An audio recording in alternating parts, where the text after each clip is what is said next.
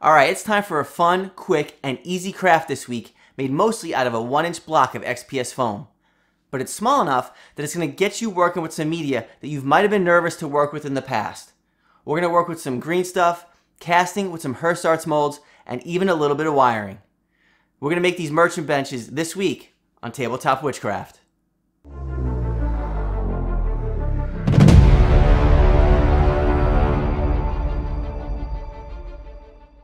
Hey there, and welcome back to Tabletop Witchcraft.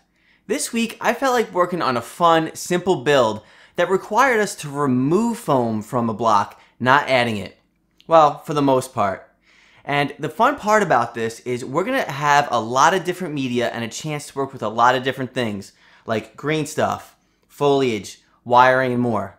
If you're ready, let's go grab those supplies and let's get crafting. Alright, we're going to kick this video off with a simple 2-inch by 2-inch by 1-inch block of XPS foam. And that's how we're going to start the basis for all of our workbenches. There's going to be two different designs, one with an angle top and one more like a workbench with a flat top. Now, I was on Discord chatting with my patrons and I forgot to film that, but basically you're just going to cut that at a little bit of an angle right there. Now, a cool part here, we're going to just cut everything out of one solid block of foam. We're not going to be adding to it. So we're going to add a little arch here for the legs of the table, and then we'll take an X-Acto knife here in a minute to cut out the area on the side.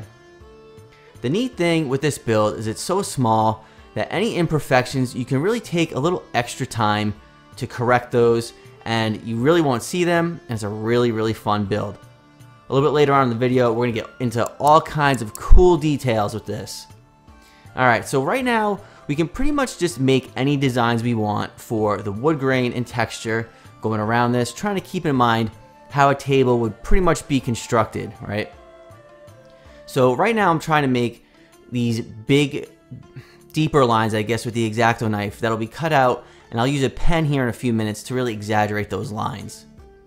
These two squares, obviously for the angle top of this little stand, I'm going to just cut those out. You've seen me do this here on the channel quite a bit, scoring out foam and then popping those little blocks out with a clay sculpting tool.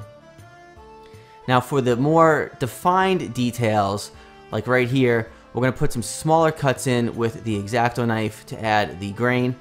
You can see the other lines that we put in earlier are much deeper, and using the pen we can really define it to make it look like these are separate slabs of wood. Now for added detail, we can cut out a few little chunks out of the bottom, like the benches have been chipped, and just work your way around the whole thing however you see fit, adding knots and stuff like that along the way. And you can see the difference between the indentation that I use with the pen and just the X-Acto knife. Now all the tables we're going to leave plain. We're not going to do this step except for one, because here I want to do a little bit of wiring. I'll put a link up above to a video that shows you how to make this lantern in my haunted house. And basically, we're going to have the wiring come out the bottom of the lantern instead of the top in that video. Super easy, the wiring. It is not hard to do. It's something that I didn't do early on in this channel, but I'm very happy that I got into it because it's a very fun part of the craft. Now, that little black piece right there was a switch that I'm going to glue into the top of the table slab. And I'm just cutting and gouging this little piece out here to allow room for the wiring once we're done. Okay, now this is a cast piece that I made from a Hearst Arts mold, and it's a little bedroll. We're going to be sneaky, and we're going to have this be the on-off switch for the lantern that's on the table. So all I did was just cut out with an X-Acto a spot underneath that the little switch can fit on.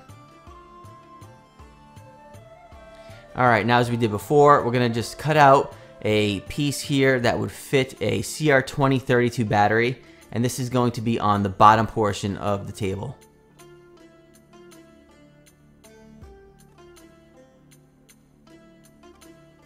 And you want to make sure that the battery actually recesses just a little bit more than that. Now, we got to add magnets, obviously, right? Tabletop Witchcraft video. So we're going to add a magnet. You only need one, and that's what's going to hold the top portion of the table together once we're done.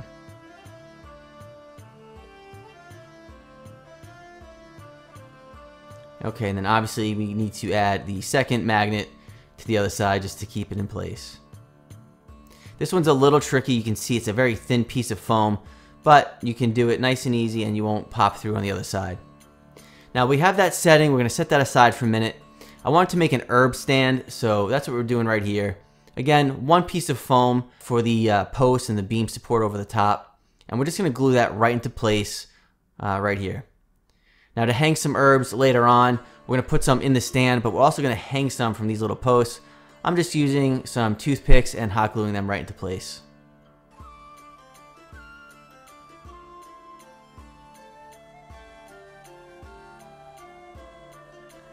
Now here's the paint scheme for the wood. You can follow this along. Obviously I did a little black Mod Podge to the craft just to kind of sturdy it up a little bit. Once we're done here, we'll hit it up with a wash and then another light dry brush of that bottom right color. I believe it's a country gray. Alright, now onto the wiring. We're going to add a switch. I'm going to put a link up above that actually has a really nice diagram, and it takes you step by step and shows you how to do this. So don't get overwhelmed. Check that video out here after you've watched this one. But again, it is super easy to just pretty much wire in that switch right there. And then we'll just hot glue that right into place. Alright, now this little tool is absolutely amazing for stripping wire. And I learned something here. You do not want to try and strip that much wire all at once. You want to take it bit by bit and piece by piece and working your way all the way back to the end. Because if you don't, that is going to happen. Yeah, I pretty much just ripped the wire right out of that, and I had to pull that yellow off, melt up that solder, and put another one on. So just do it piece by piece, alright? Once you've got that in place, take a paintbrush or something small in diameter and wrap a whole bunch of that wire around in a circle. You pretty much want to make a nice coil, not super tight, and you want to do that to the purple wire and to the green wire as well. You'll see why here in just a minute. Alright, now that we got those two coils, we got a ton of contact space for our CR2032 battery. We're going to slide that right into place. It might be a little tricky because we got that magnet in there. But as you can see, it's just going to take a second or two to get that in place. And then we never have to touch this again until that battery goes dead in a year or two. Okay, so we get that in place, slide it all in. That one magnet's going to hold everything in place.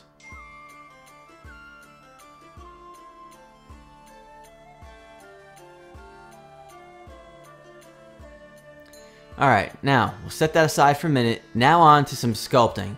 We're going to use some green stuff, and a really cool tip is to use a little bit of Windex on your workspace to work with the green stuff. It won't stick to your finger, and it'll allow you to work with these petals. This actually took me quite a while to figure out a decent way of making this. These are going to be little heads of cabbage for our vegetable stand for the market. So sticking the little blob of green stuff to your workbench, we can rip off little petals and just work yourself around the round ball, which would actually be the head of cabbage, here in just a few minutes. And we're going to take that little round piece of green stuff and we're going to place it on, obviously, the end of a toothpick. It's going to allow us to work with this really well. And you can see it's going to get a little sticky. Just keep applying the Windex. And don't worry about it, not looking perfect. You can take a toothpick and really sculpt the leaves, put some folds and bends in them, just like you'd see on an actual head of cabbage. Pull up some pictures from online to use those as a reference while you're making these. Alright, another really cool tip. Some duct tape on a block of wood is super sticky when you have to place a bunch of cast pieces on it. Here they are, all painted up. It's a great surface for painting everything all at once, so I really recommend doing that. Alright, now we can start adding stuff to our tables. Here's that bedroll, a tiny bit of hot glue on the tip of that switch, and we can add that right into place. And I just added, this is going to be more like a adventurer's table, right? Where you're something a lantern, a bedroll, all that kind of cool stuff, some chain. And we're just going to use a little bit of tacky glue to hold this down in place. And don't worry about if you can see some of that tacky glue. That's going to clear up real quick once that cures. You won't see any of it.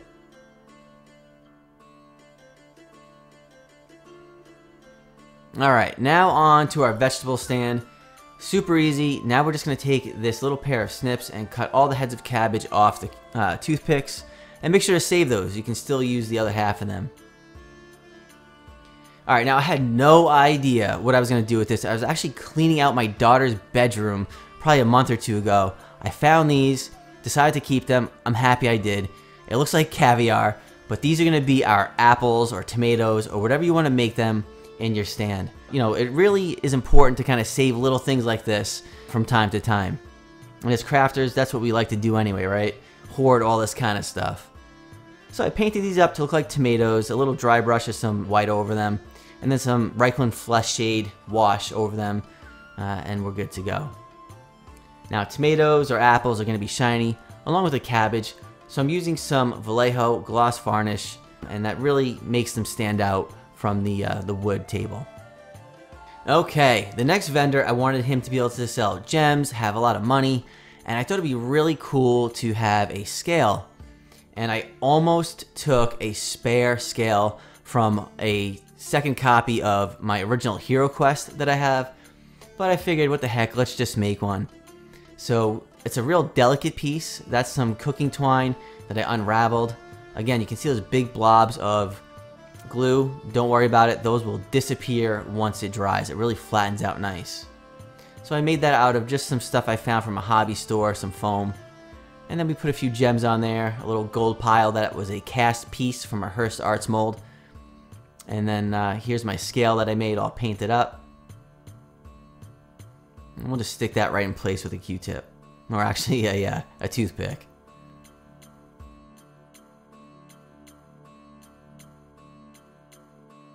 Alright, next we're back onto some cast pieces from some Hearst Arts molds. I got a bunch of books here, and I also had some gems. Now, the gems are kind of big, but you know, I really kind of just wanted to use them here, so that's what I'm going for. We'll stick those right in place, and I'm back onto that Vallejo gloss varnish for the gems and the gold pile. Okay, now we got the herb stand. This was a lot of fun for me to do this one. I just took a bunch of grass tufts, some poppy plants, and a bunch of different plants that I had laying around, and just tried to imagine what a full display of vegetables or herbs might look like, right, in a stand like this. So I just took every different color that I could find and had and placed them in here. And then I took some, you've seen this on my channel probably in 2 or 3 videos now. This is just some plants that I found while I was on a hike with my family. And I'm going to use those along with some other stuff that was sent in by a viewer to really deck out this herb stand. And that one's going to be all set and ready to go as well. And just take your time wrapping the twine around those little pegs and you're all set.